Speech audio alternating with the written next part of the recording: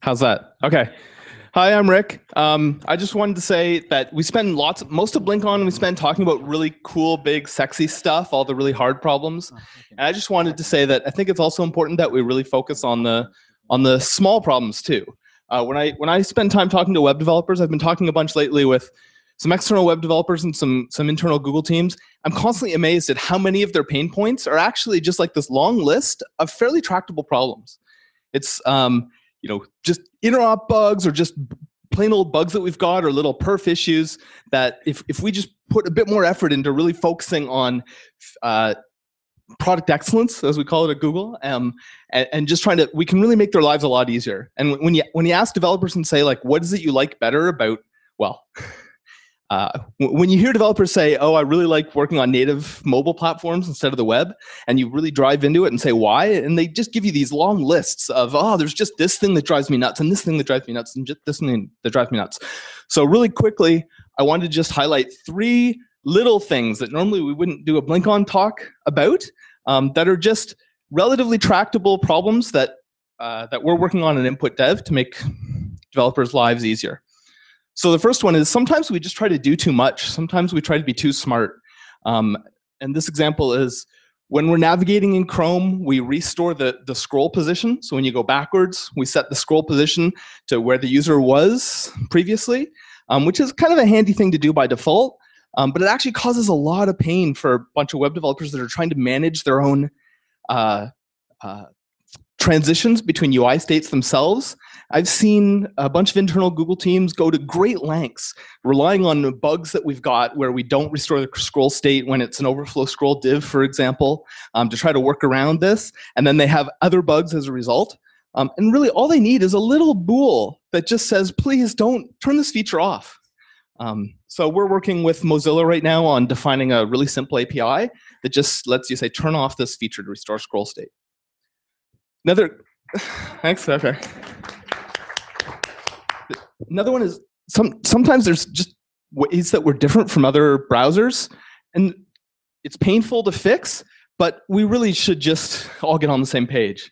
So I'm sure people have seen the threads on BlinkDev. We've been trying to be interoperable with respect to scroll top for a long time now. I traced this back to a KHTML bug that's 10 years old, where someone said, you know what, I don't think what we're doing here, scrolling on body, is the right thing to do. But no one actually took the time to try to make this interoperable. And I think we've got a shot now of having a pragmatic way forward where we can move the web to an interoperable, to where we're all the browsers are on the same page. We're at the state now where IE, Edge, is copying our bugs because that's the only way to be compatible with the web, and it's just not okay. Every time some new developer learns how to build a website, they test it out on Chrome, and they scroll using body, and then they try it on Mozilla, and it doesn't work. And we just have to get on the same page. And so this isn't sexy, it's not particularly fun, but like this is the web. We should implement the same set of APIs. So, and the third one is sometimes there's just surprising performance behavior that developers don't expect. So here's an example where these are the bug numbers, by the way, if you want to see any more details, where a game, it's like a full screen game, has nothing to do with text selection, so they set this WebKit user select option to none on all their elements to say don't allow selection anywhere. And then they were surprised that when the user's dragging their mouse, they're spending like 30 milliseconds per frame on mouse move handlers. I don't know what the heck's going on. And it's because on every mouse move, we're searching the entire DOM trying to find a candidate to select when they've all been disabled from selection. And really,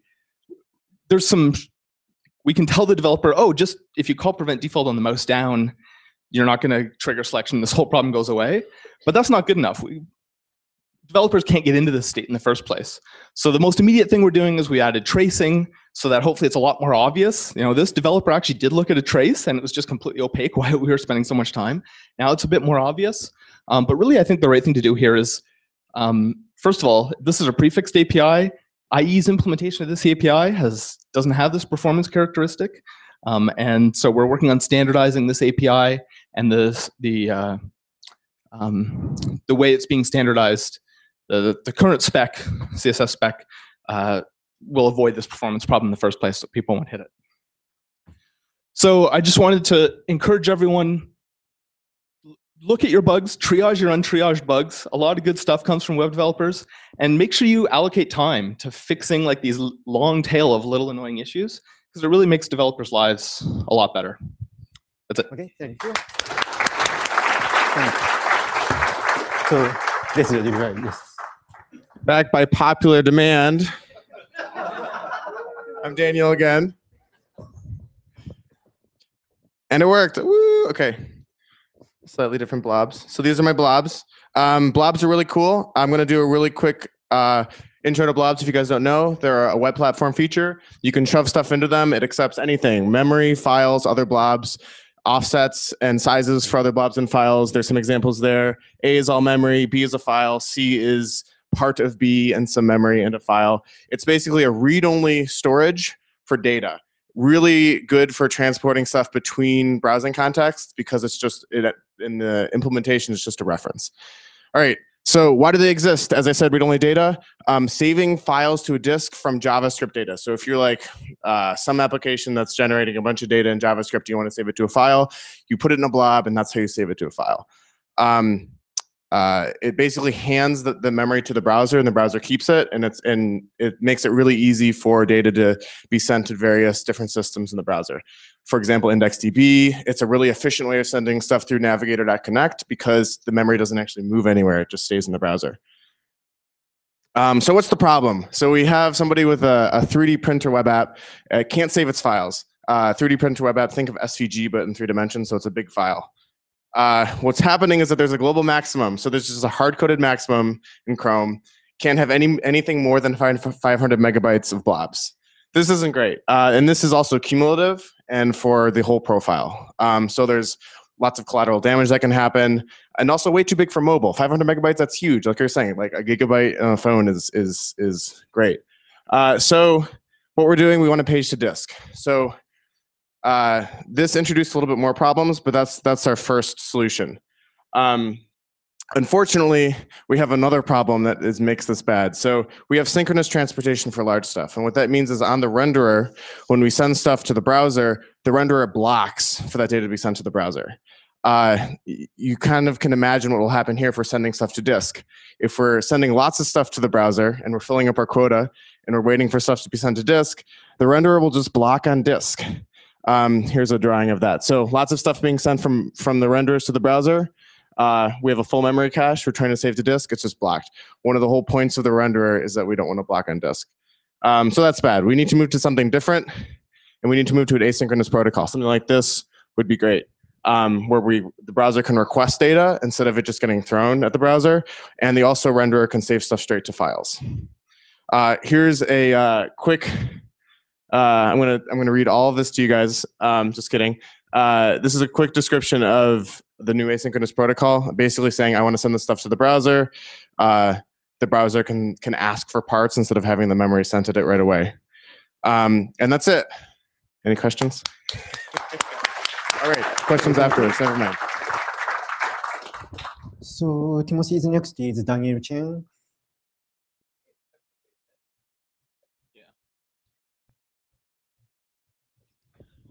Right. So this is another bug for Rick's list of like things that are not sexy, but also we should just fix them.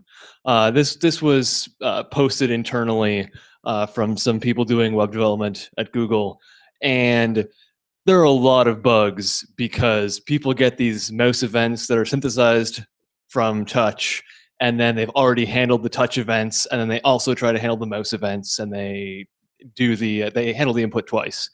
And there are a couple different ways people try to get around this, where maybe they check, does the onTouch event method exist? If so, listen to touch. Otherwise, listen to mouse, which is great until you have a touchscreen laptop which has both touch and mouse. And you run into problems there with the mouse just not working. And so we were aware of this years ago, and it's just been sitting on our plates for a while, but we're finally actually going to do something about it. And the plan is we're going to give UI event a source device attribute, which gives you this input device object, which currently is just going to contain a Boolean fires touch events. And so you'll be able to say, does this mouse event come from a device which fires touch events? If so, then if I'm already handling the touch events, I don't care about this mouse event. This input device object could also be used for a bunch of other cool stuff. If you want to be able to query like, well, other attributes of the input device. So we're pretty excited that this is going to fix a long-standing bug and add an API that will probably be useful for doing a bunch of other stuff in the future.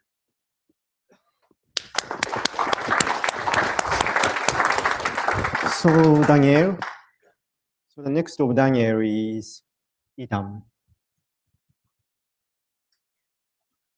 Yes. All right.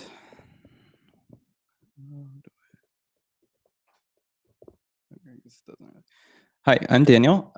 So I've been working on out-of-process iframes for the last year and a half or so. I just wanted to give a quick status update of where we are. Since the last BlinkOn, we've implemented a lot of the stuff in the bindings and JavaScript stuff. So now you can actually have cross-process window objects. You can you could window.open a frame in another process, but we had to revert that patch due to some other failures. We'll reland it soon, I hope. You can post message across processes now, like between frames that are in different processes. And if you have a load event on an iframe, if that iframe is actually being rendered remotely, we can bubble that load event up into the iframe element. We've also done a bunch of stuff with origin and sandboxing flags, so we can answer certain JavaScript queries, synchronously. For example, if you are trying to find a window by looking it up by name, you need to be able to do that synchronously. We're also working right now on switching to CC surfaces for rendering, which will help us resolve a bunch of other issues. We have a subteam now working on Android, just making sure they actually work there. And also, we're also tracking down, trying to get performance numbers so we can actually see what the impact is. So we're doing a lot of work trying to get the telemetry, basically getting enough of Blink to work that we can run telemetry. We're getting closer, but we're still not there yet. There's still a lot of graphics and input issues. I'm sure the scrolling people love me. And finally, kind of in this before next BlinkOn, we kind of want to get the input stuff working. Right now, it's very inefficient. You kind of have to go between multiple renders potentially, right? Because you hit test in the top level render, you're like, oh, this thing is actually in another process, so let me go over there and process the event there. And then that's like, oh, you actually you're in another process, so go back over there, right? It's very inefficient. So along with the CC surfaces, we plan on being able to use the browser to kind of dispatch all these input events. So the browser will have to track focus, all that sort of stuff. And obviously it's going to get quite hairy with scrolling, but hopefully we'll get there. And we're obviously working on, we want to work on better tests. So we've got a subset of the HTTP layout tests working. We chose this because a lot of them test cross-origin stuff. And with our flag, all cross-origin stuff is cross-process right now. And yeah, so hopefully by this time next year, we'll be completely done. Ha ha ha.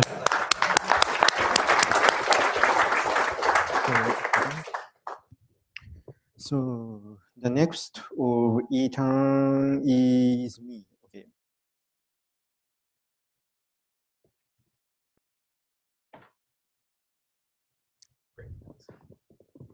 All right. Hi, everyone. I'm Ethan. I'm here representing the Speed-Infra team. And I just wanted to give you a quick introduction to our team, since we're a new team in Google, talking about what we like to call the performance lifecycle and how we can sort of help you manage that. We've heard a lot here already about performance today.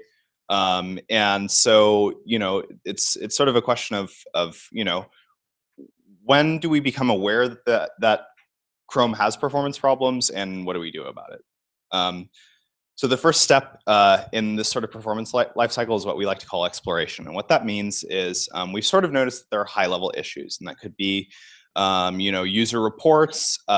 It's going to be something that's a general area. We don't know, we haven't traced it to a specific part of the code or anything like that. So the only thing the only way that we can kind of figure this out is by collecting high-level metrics and user reports and this sort of thing. Once we have sort of identified a problem area, we can begin fixing it. And of course, we want to be able to fix it once and for all.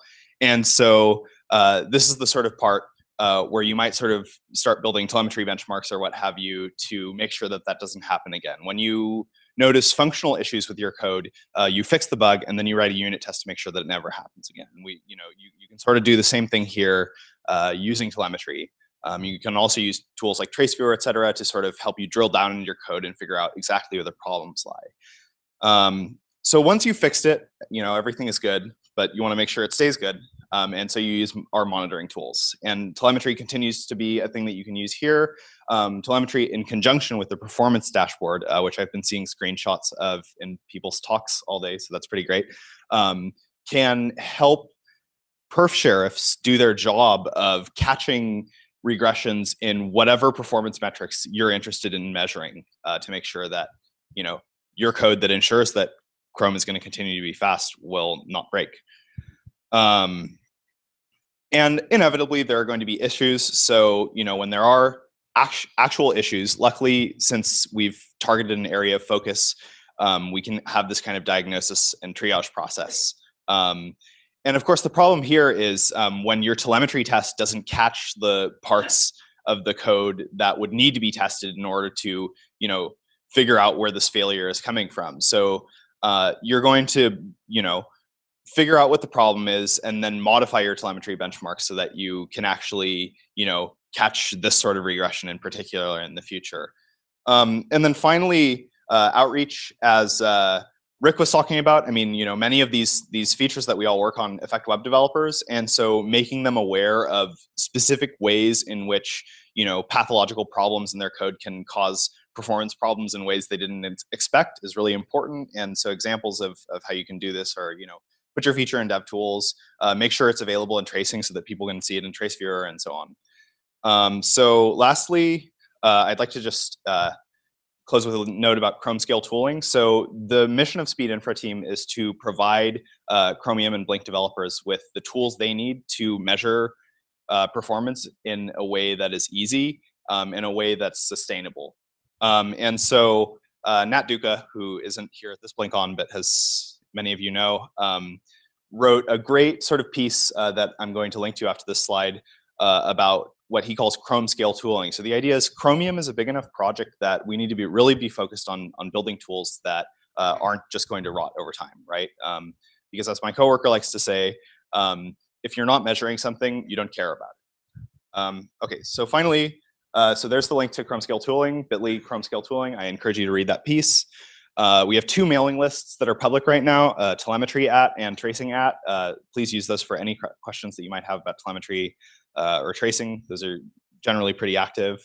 And then I'd like to just point out my team members who are here, myself, and if the rest of you could stand up or wave. Yeah, we've got Kari, Dave, Oystein, and Ryan. And then finally, I'd like to advertise our breakout session tomorrow, 10 a.m. In Barangaroo. And we're going to talk about the state of the art of Speed-Infra and telemetry. So thanks so much. So the next one is mine, and the next person of me is Stefan Chengi.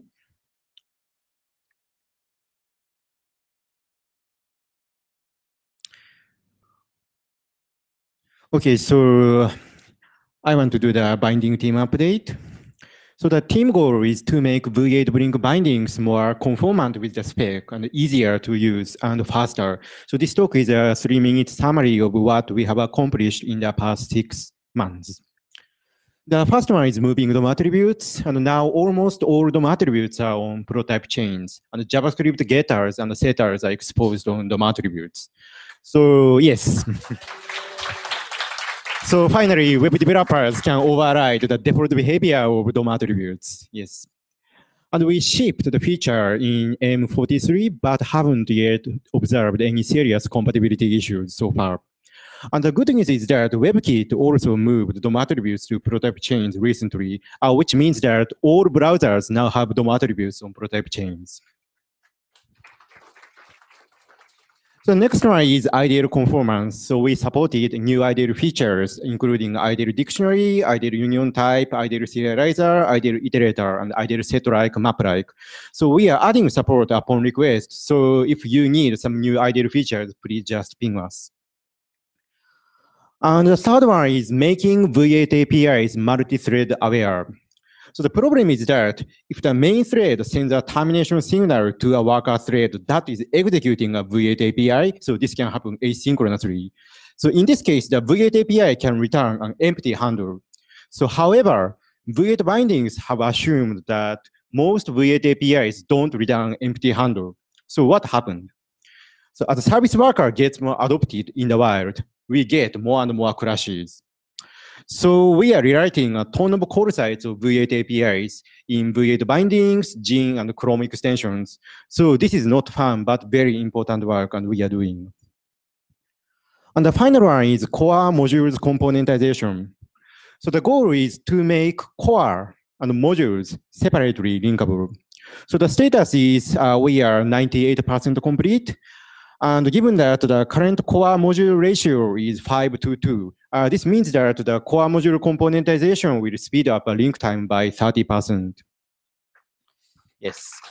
So as a next step, we are going to start Blink componentization V1, which are going to fix the broken dependencies in Blink. And also we want to make the interaction between Blink and Chromium simpler and faster. So I'm going to have a session tomorrow, so please come if you are interested in. So thank you.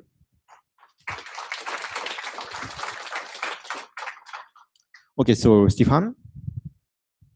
Okay, so I'm unslided, and this is very half-baked. So when I look at data numerical types, we start with ints, we go to layout units, we go back to ints, we go to skier, we use ints, then we render at some zoom, and we go to floating point and don't know where anything ends up. It seems ridiculous. What I would like to propose somewhere down the line is that we move everything to layout units. We re-enable the SK scalar fixed point pipeline in Blink, and we let Blink make the decisions about where we draw boundaries on integers, where we align things on integer boundaries for rasterization. There's a couple of gotchas here. One, a lot of JavaScript APIs expect integers back, so we need some way of dealing with that. And also potentially how to deal with issues like these table cells should all be the same width. That kind of information might get lost by the time it gets to skier. But I think also, and the other thing motivating this is that we spend a lot of time. It's not infrequent that top profile call sites are things like layout unit conversions to integers or to floats, and there's really no reason why we should be doing those. So there's no one from the skier team here to say this is a stupid idea. And in particular, they're the people that team would have to do a lot of work. They actually deprecated their fixed point pipeline, and I would have to ask them to bring it back again. So that's probably the biggest impediment to doing this right now, as well as getting everything to layout units. But the layout team's doing that for me. So that's all I want to say. If you're interested in talking about this, then I'll be around tomorrow for sure to talk about it.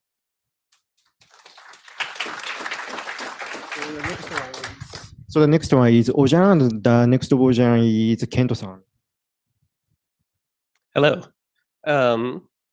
As many of you know, about 6 months ago, a handful of us went off and did an experiment called Sky, which I'm not going to go into detail about here, but it was basically an experiment at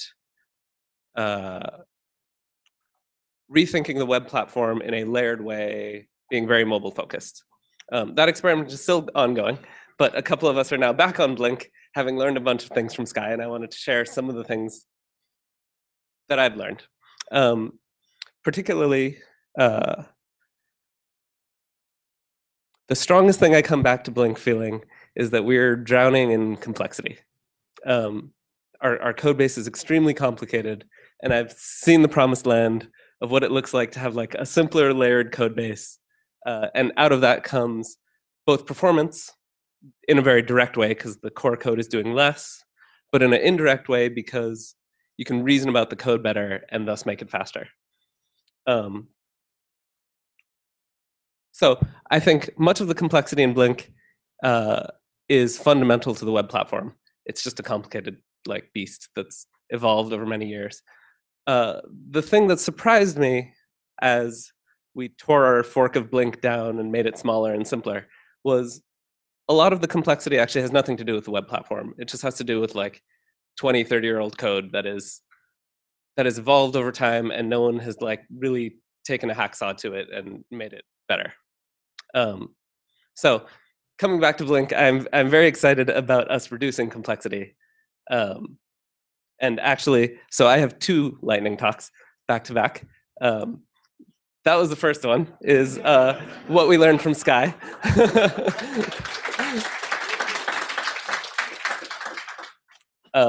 I'm happy to talk with people more about that stuff for what it's worth. The other one is a more specific proposal aimed at reducing complexity, which is, last week I started chatting with people about the idea of, I mean, as a team, we're all fairly bought in to the idea that we should be implementing a layered platform. I think that there's almost universal agreement among us that that's valuable, and we should build new features on top of primitives, and let's focus on exposing primitives to web authors. I'm very interested in making it so that we can make that a reality today, that any new high-level features we add, we implement on top of primitives. So one proposal that I'm exploring at the moment, and that I'd love help with, is taking the Blink WebIDL files, so the same APIs we expose to JavaScript, and exposing them to our C++ code. So then when we go to implement high-level features, like the canonical one that we've been using is snap points, we implement it on top of primitives that we'd like to expose someday. We don't necessarily have all the primitives today, because you need something for like interacting with the compositor, and you need something for knowing when layouts have happened and when things get on screen and that sort of thing.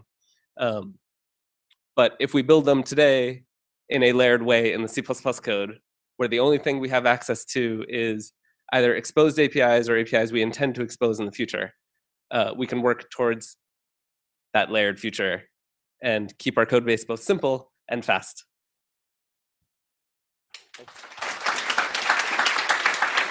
Oh, one last thing. If you're a Googler, you can see my beginnings of a proposal at Go Layered Platform. If you're not a Googler, you can ping me and I'll send you the doc.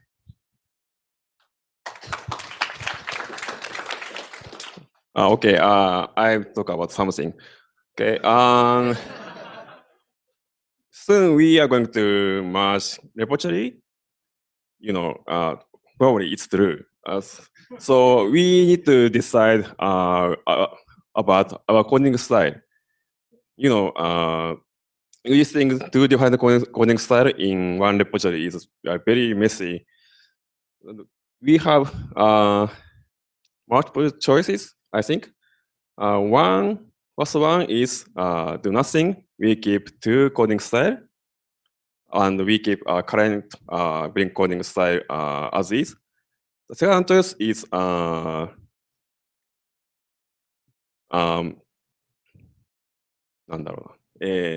remove Blink trivial Blink coding style and keep important things. For example, I don't like 80 column limits in Chromium, so also it's very difficult to change coding style. For example, naming rules such as m underscore something, or and also we want to keep web ideal naming rule and the Blink style compatibility. So we might want to keep current naming rule. The next choice is completely throw away Blink coding style and just use Chromium style. Another choice is use Blink style in Chromium. Yeah, just kidding. Anyway, we need to decide this after Chromium repository merge. That's it. So, Mike.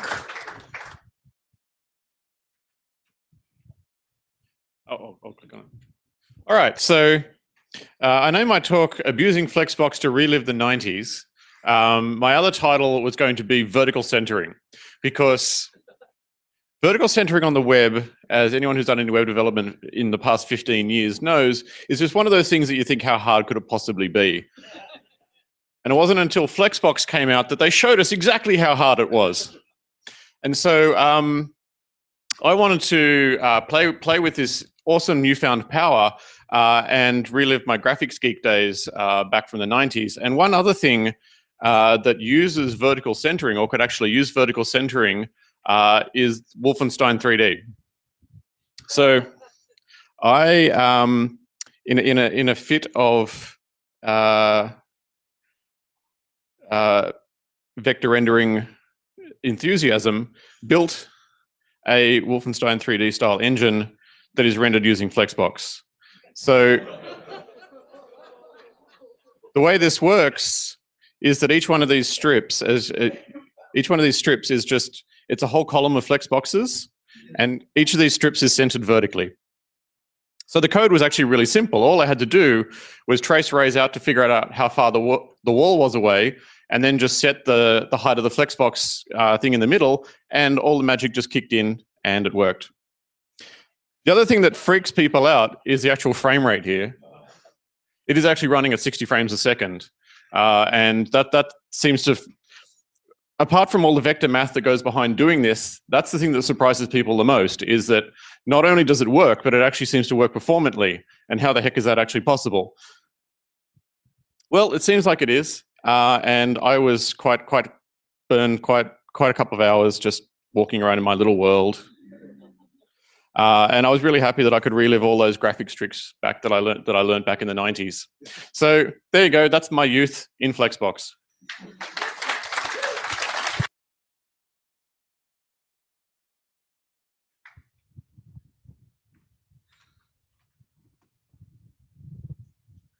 So this is the last talk, but we have 20 minutes. So if you want to give live talks, please stand in line.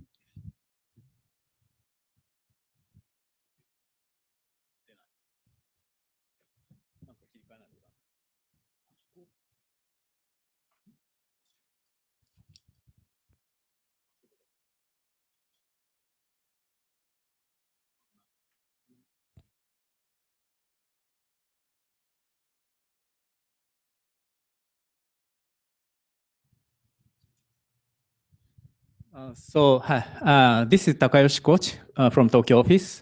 I'm working on Shadow DOM and Web Components project. And Shadow DOM was only implemented in Blink, as you know. But now other browser vendors are catching up, and especially Mozilla is already implementing Shadow DOM. And last month, we had a big step forward about Shadow Web Components. All major browser vendors, including Apple, Microsoft, and Mozilla, came together in San Francisco, and we discussed the Shadow DOM v1, which is a common baseline spec for the Shadow DOM. And we agreed on the v1 spec, almost agreed on the v1 spec. So hopefully other vendors will catch up the implementation in near future. So we don't need any polyfills for example, for Polymer project and so on. And so we will have more detailed update, or if you have anything about Shadow DOM or Web Components, we'll have a breakout session tomorrow, 3:45 p.m. You can see on the whiteboard. So please come to the dream time at 3:45 if you have any interest. And so this is a Shadow DOM v1 bug on the W3C. So this is discussed in public web apps and so on, other W3C mailing list. So, and here's a demo of something that I'm recently working on. Can you see this? Okay. So usually, if any web developer has to control the focusability or tabability. I mean, if you hit tab, then focus moves around. That if you want to control, then you have to add tab index attribute on the element. So, and if you have a Shadow DOM component using Shadow DOM and custom elements, then something is going to be screwed up. This is a demo, and this is a stable version. So I am a web developer, and I created a cool date input element by using Shadow DOM. So the second one, date input, is my own element and mimicking the original input type equal date. So let me type tab key, then goes to the field in the date input. So works perfectly. So in the Shadow DOM, and tab again and tab again goes to move the focus. So it is almost compatible with the original one. This is running in Japanese locale, so Japanese year, month, date is displayed. But to me, these look identical. Okay, so let me see. Yeah, it works. So, but once if you control the order of the tabbing, you have to add tab index like this.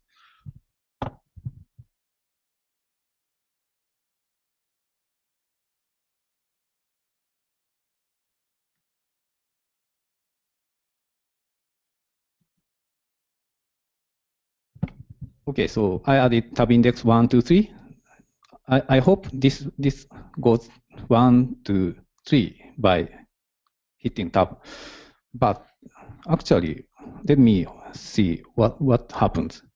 So now focus is this input element. Then I hit tab. Then the focus is now the date input element itself, not in the field. So you have to hit extra 1 tab key because the tab stops at the shadow host itself and not in the focusable element, because shadow host became focusable by adding tab index attribute. So this is the kind of defect of Shadow DOM, so not implemented in the past.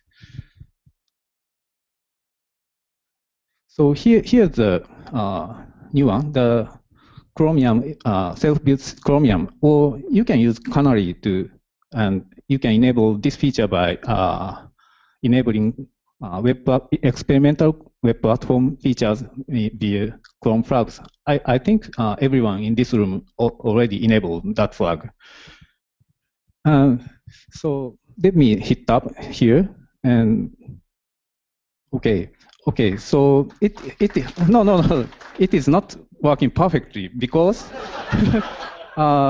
you see the focus ring around the data input, and is also なんだっけ?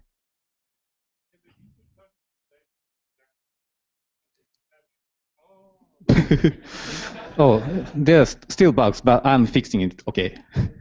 So the magic is that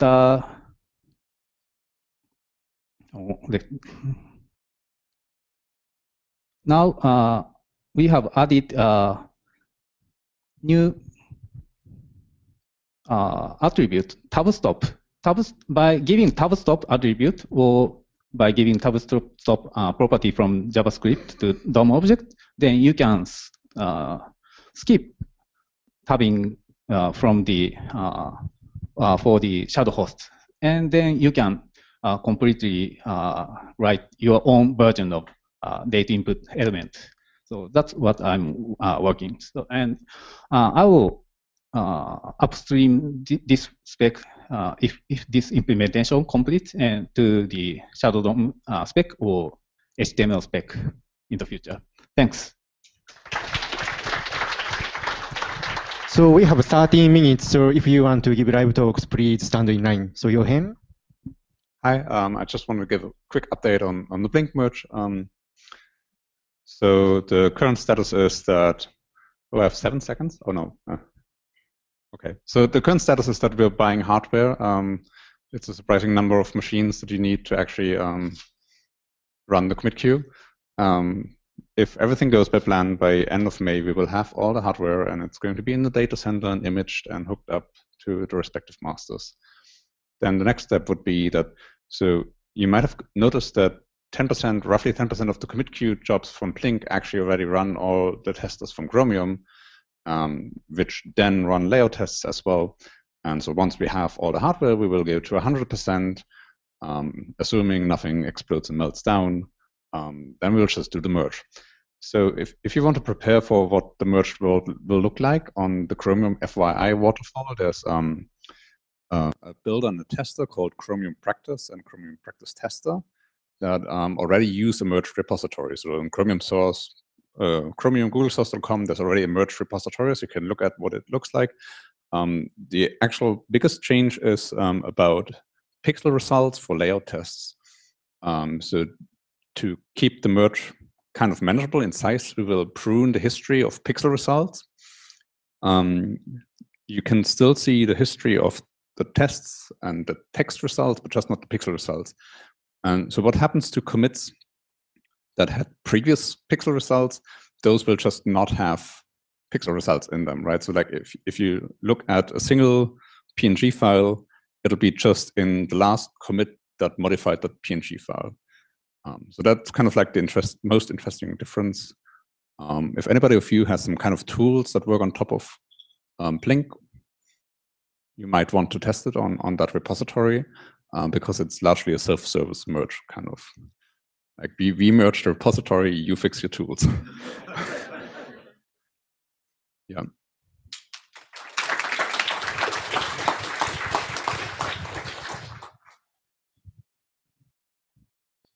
Hello everyone, I'm Mustaq from Google Waterloo.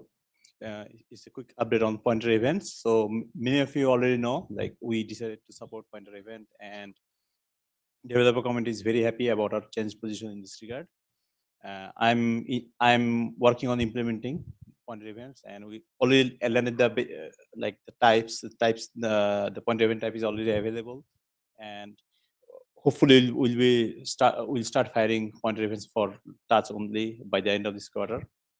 So yeah, that's where we stand now. So in case you have some comments or we are looking for someone to hear that, you know who to do that. Thanks.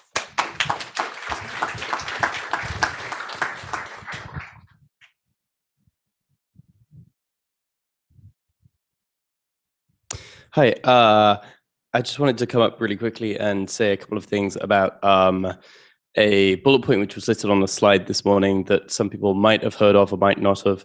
Might be interesting to know about it as it will probably start coming up a little in the future. So there was a bullet point you might have noticed this morning in the opening presentation that said site engagement score / karma. So I imagine most of you don't know what that's referring to. So it's kind of as the name would describe. The idea is, what if we could basically give a score to each website for each user to say how much the user engages with that website, and then use that score to decide how we allocate resources. For example, the amount of storage a website is able to consume on the user's machine, or the eviction order for the storage. And in particular, some of the Tokyo folk are working on the background sync API, which will allow websites to kind of run periodically in the background. And it would be nice if we could use this score to say, if the user visits the site frequently and engages with it a lot, it can run more frequently in the background. If they engage with it less, it runs less frequently in the background. So that's just an interesting thing to know about. We're hoping to have it working at some point in the future. So if you have any thoughts about how it could be useful or what we might apply it to, then come and chat to me and I'll point you in the right direction.